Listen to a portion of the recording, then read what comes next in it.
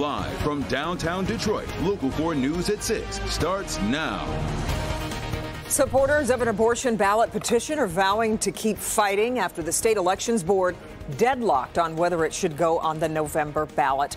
The proposal would put a woman's right to an abortion in the state constitution. The vote coming down just over an hour ago was 2-2. And the vote from the election board means then that it does not move forward. It now sets the stage for a battle we would expect in the state Supreme Court. Rod Maloney live in Lansing with more on what comes next. Rod.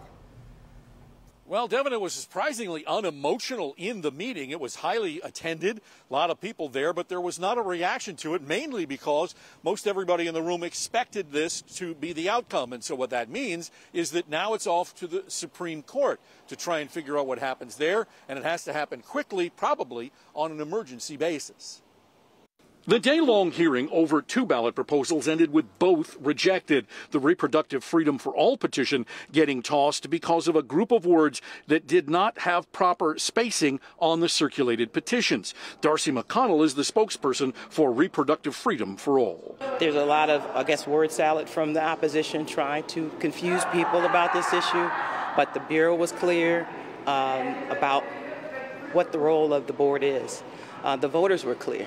730,000 of them said, we want to protect reproductive rights and restore Roe in Michigan. Michigan Right to Life led the opposition, and Genevieve Mornon told Local 4 News that she lost petition fights like this one in the past and knows the sting that comes with it. They threw away thousands and thousands of signatures on our dismemberment abortions because one H of the word "the" was missing. So it's really very strict scrutiny that they have to do on these forms. And I don't, you and I can disagree that they should be that strict, but that is the rule. As for what happens next, former U.S. Attorney Barbara McQuaid says a lot has to happen very quickly here. Time is of the essence. September 6th is next week. And so if they want to act, they need to file quickly. And then a court would have discretion to decide whether it wants to grant relief to prevent that from happening, or if it's going to try to make a decision quickly to be able to accommodate that. Now, both sides did not want to have any more real discussion about what's to happen with the Supreme Court. They don't want to get ahead of things, and they don't want to say something that's going to come up in a hearing. And so now just the question of when they have this hearing and how quickly it can be adjudicated. Back to you. Now, we've got another track that's been moving along here, Rod. So does this mean anything for the Court of Appeals attempting to stay the 1931 abortion law?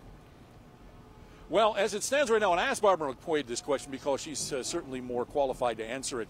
She basically said that they will take this up first and take care of that, and then see what happens with the ballot. And if it doesn't get to the ballot, then things change in terms of what goes on, and perhaps the Supreme Court having to deal with that after the ballot proposal gets taken care of. Because that 1931 law and the governor's fight against that has sort of been looming in the background here all along.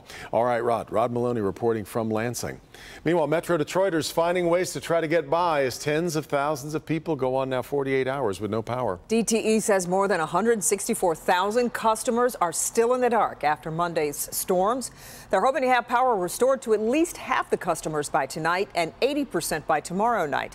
Megan Woods is live in Shelby Township. Megan, from libraries to churches, everyone is trying to make the best of all of this. That's right, and we've been all over. Like you mentioned, we're in Shelby Township right now, but we've been in Detroit, West Bloomfield, and some of those places they're seeing restored power, like the traffic light we're at right now, but it's not necessarily working properly, and that's the challenge that a lot of people are facing. So communities during this frustrating time are stepping up to give some encouragement.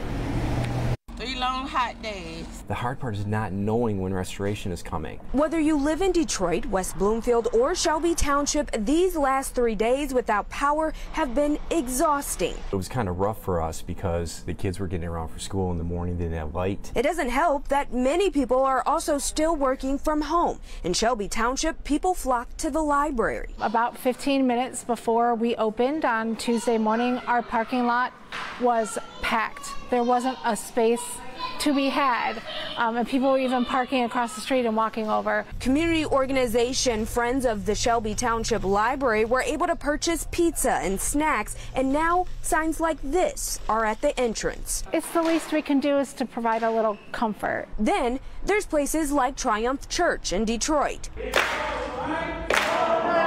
Despite the loss of power and no PA system, no AC, and no lights, they moved forward with Bible classes Tuesday, and Wednesday they had a funeral. We're doing a lot of fanning, the old school church fans that I'm sure a lot of people are familiar with.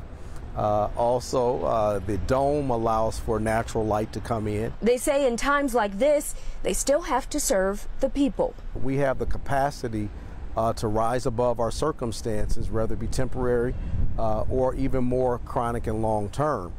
But I think it's important when everything else shuts down for the church to be ever present. And we did speak to DTE earlier. They say on top of the more than 1,000 linemen they had out in the field on Monday and Tuesday, today they have more than 1,000 from out of state helping. They're working around the clock to restore power. They also say if you need water and ice, they have distribution sites, and we have that on clickondetroit.com. Live in Shelby Township, I'm Megan Woods, Local 4. It is so frustrating, but we know those men and women who are working the line, they're doing the best that they can. Megan, we appreciate your update tonight. And this just in, the boil water advisory in Commerce Township and Walled Lake has been lifted, but it is still in effect in Novi. A Great Lakes Water Authority station temporarily lost power Monday, sparking that order. A 19-year-old is formally charged in a random shooting spree on Detroit's west side. Prosecutors have charged Dante Smith in the spree that left 4 people shot, 3 of them dead. Smith facing 3 counts of first-degree murder and several other charges as well. These shootings all took place in a period over about 2.5 hours early Sunday morning. Meanwhile, we are hearing from the only survivor of the shootings. John Pollock, along with his dog, both suffered non-life-threatening injuries, fortunately. He recalled his encounter with the gunman. He stayed behind the car and shot. First 2 shots hit him. And then the second 2 shots, he got me right in here. Smith right now being held without bond. Also, Detroit police need your help in identifying one of the victims. She was shot and killed around 5:30 Sunday morning in the area of Margarita and Wyoming. Police say she had a multicolored purse that contained green New York basketball shorts inside, as you see here. If you've got any information on who this might be, and again, this is now 3 days since the shooting, please call Crime Stoppers right away. Students are returning back to school, and safety is top of mind for so many parents right now. Tonight, one district is being proactive to prevent tragedies, and they're doing it with these key fobs. Kim DeGiulio is in Northville to show us how they work. Here at Northville High School, there are more than 40 doors to get into this building, all of which are locked. But in the event of an emergency, our first responders need to be able to get in. But gaining access or even breaking down this door could be the difference of life and death. We don't want in Northville any officer to have to think, how do I go and do what I need to do right now?